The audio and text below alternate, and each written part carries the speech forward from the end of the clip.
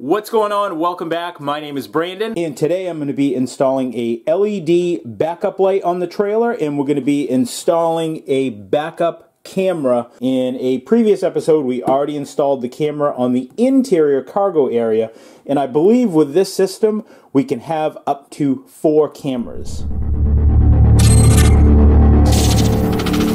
One of the next things I want to get done, guys, is I want to get this panel all put back in place here on the back.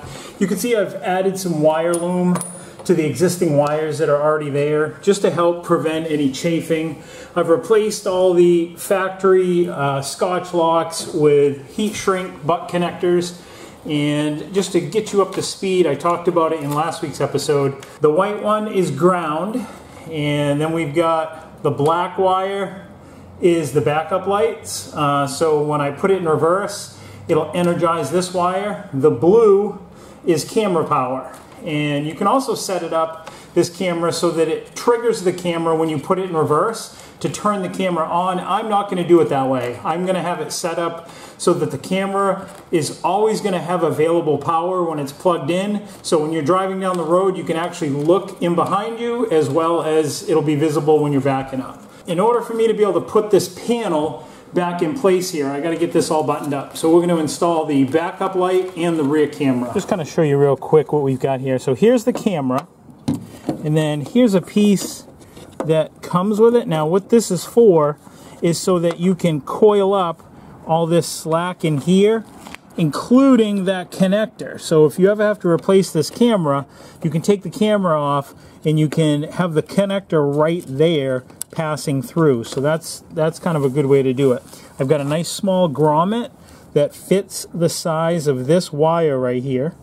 So that's what we got to do next. We got to place the camera, make a mark, put a hole through it for the grommet, and then wire it up on the inside and mount the camera on the outside. Now, as far as placement goes, I'm kind of limited. I can't put it underneath the drip edge in the top edge of the door. It's just not enough room. So I'm going to put it to the left of that center marker light. Now, this also comes with like an adhesive mount, so I can mount it to the top of the roof and have it facing back. That's not a bad idea, but that's not really how I want to do this. This is all a one-piece roof.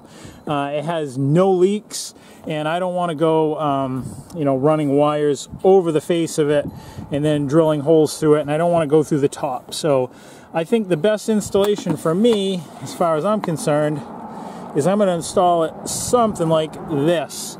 That way it's protected here. The wire will be completely concealed and hidden, and I think it's just going to give us an overall really good installation. So what I got to do right now is mark this camera out, put a hole where the grommet's got to go, and get this in place. All right, I got a black permanent marker. Just going to hold this up here, set it where I think it looks good. That looks pretty good right there, and mark out the holes. I will just make a circle where that is so I can put my grommet right smack dab in the middle of that. Now remember, the rib material of this roof is 1 inch thick, so I just got to make sure that this hole is not within that 1 inch, or it's actually going to drill right through this rib. And I can actually see right here, it looks like that's the bottom edge of the rib, so we'll just clear that. Let me show you guys how I figured out what size grommet I needed. So I just went through my grommet assortment. It's just an inexpensive Harbor Freight grommet kit, and found a grommet that fit neatly over the wire, that I didn't have to force it through, but didn't have a whole lot of gap around it, because I want to be able to caulk around it as well. So now to figure out what size hole I need to drill, then I just took this little tool right here. You don't even have to measure. You don't even need to know what it is. And just closed it down on this to see where it had just a little bit of play when I moved it all the way around. I can feel just a little bit of play right there. So I can go just a little bit tighter and check it all the way around. Okay, so now I know my hole's got to be that big. So then I just went over to my drill index and found one that fit just like that. And that was this one right here. So now I know that this drill bit will work perfect for that grommet. All right, here we go. Now I'm going to drill it.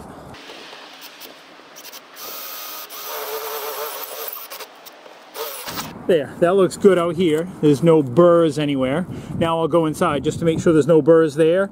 Then I can put this grommet in so that the cable doesn't get damaged. And there we are, guys. Got a little bit of a burr on the inside, so we'll get rid of that. This is the wire that comes with the kit. This is the other half that plugs into the camera, and you can see the hard wires here. You've got green, which would be the trigger wire. Like I said, if you wanted to put your vehicle in reverse and then have the camera come on, you'd hook this up to your reverse lights of the trailer, or a switch, or whatever you wanted to activate it. The red one would be power, and black is ground. So now that we got the grommet in, now we can feed this through from the outside in. Push all this slack inside the trailer, and keep very little outside here, and you'll see why, because this is going to get tucked inside that camera housing. I'm going to leave about probably 3 or 4 inches just so you can see this, you know, the outline of where it's going to go, so it can make basically like a loop, a nice comfortable loop inside that housing. Now we just got to drill it out for the mounting screws. Now we'll slide our gasket over this piece. That's just going to help ensure it's sealed even more. I put a little bit of black RTV silicone there. I don't know if you can see it, but just to help seal things up. Got all the spare slack in the back of the camera, and then hook it up. It's twist lock, and it's also got an O-ring on it as well. And here it is, guys. We've got it all wired up. I've got the reverse backup light all in place, and I got the backup camera all in place. Now we just got to go wire it up and try it out. This is going to be the maiden test right here, if it works. She's going to be putting it in reverse here in a second. Ha! Look at that. Yeah, put it in drive. Yeah, now back to reverse. Perfect. You guys are asking how bright is it inside the trailer without any 120 volt lights on, and this is it right here. So this isn't even running off the battery. This is just literally running off the truck, which probably if it wasn't running off the truck, it'd probably be even a little bit brighter. So, but when the truck's hitched up, it's got power in here. So, but that goes down to this, which once these get power from a battery that's going to be sitting here, I think that these lights are going to be even brighter, but it's plenty bright in here. You could easily, you know, work on a vehicle in here, work on a motorcycle. It's plenty bright. And that's all there is to it, guys. Next week, we're going to be finishing up the trailer. I'm going to be installing the cabinet doors, finishing up the interior, and I'm going to be installing that halo system, and we're going to be trying it out. Next week, we're going to wrap this up. New videos every Friday, so don't forget to like, comment, subscribe, and share. Until next week, guys, I will see you then. Take care, stay safe, God bless.